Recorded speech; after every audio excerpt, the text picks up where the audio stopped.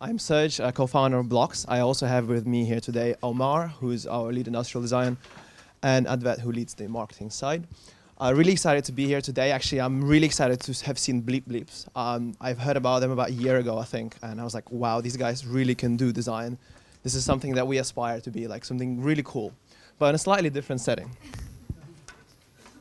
So anyway, who we are.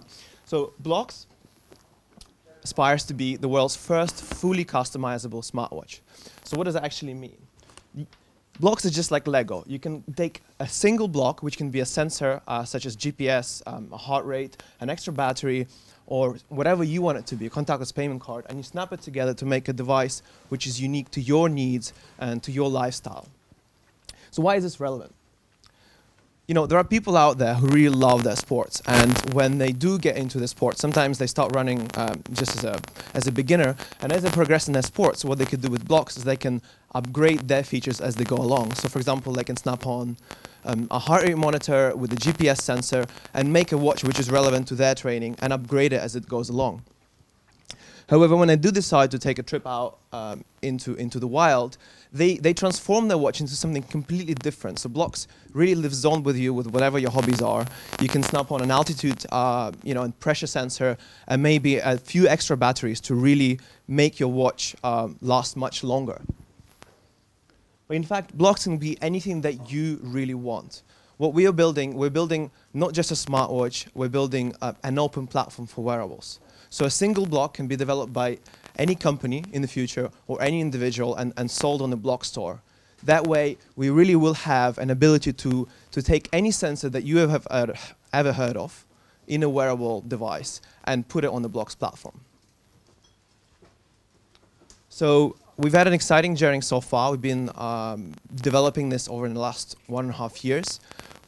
So far, we've amassed 23,000 people on our platform with whom we constantly engage. We have about 12,000 followers on social media.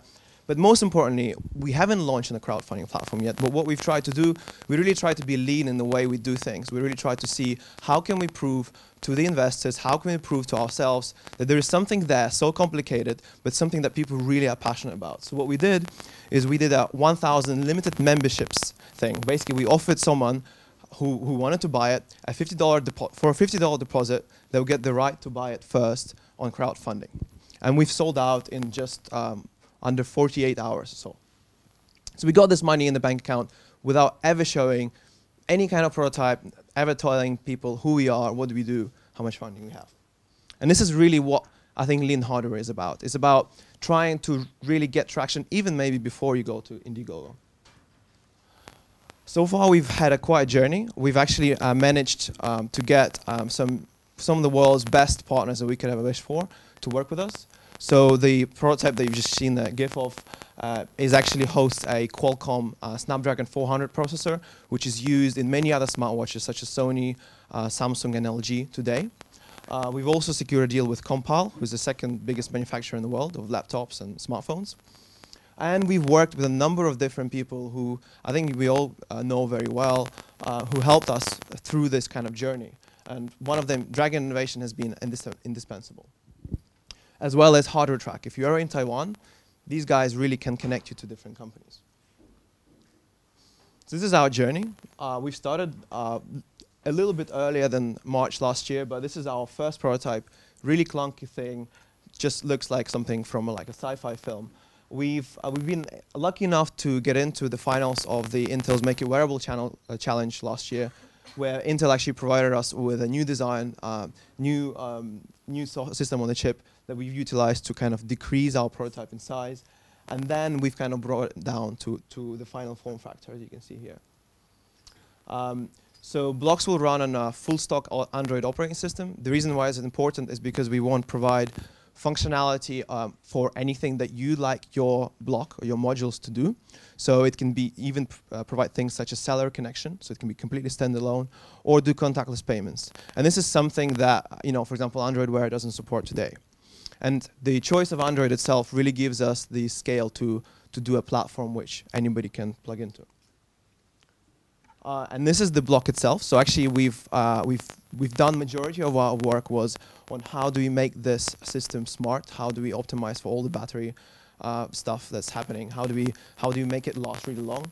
So each one of our blocks is a smart device in itself. It has a tiny microcontroller, so that's able to control what we actually read from each sensor. And that in itself saves a lot of battery, in addition to the extra battery that you can just snap on at any time that you want. And this is how it looks like in the hands. And actually, if you come up to me or Omar, we'll show you some of the products ourselves. As James pointed out, it's all about the team. I think the only reason we're here today is because we have an amazing team. Half of these guys are PhD students or graduated as a PhD from Imperial College in electrical engineering, mechanical engineering, computer science, and so on. Or the undergrads who are just brilliant. They're like even better than us, the PhDs. And we also have some designers from Central St. Martin's, which is just great. They really come and they tell us, no, you're doing it wrong, you're being too logical about it. You really have to think about the end user. And just because of these people, we've managed to kind of go through this journey. That's it, thank you.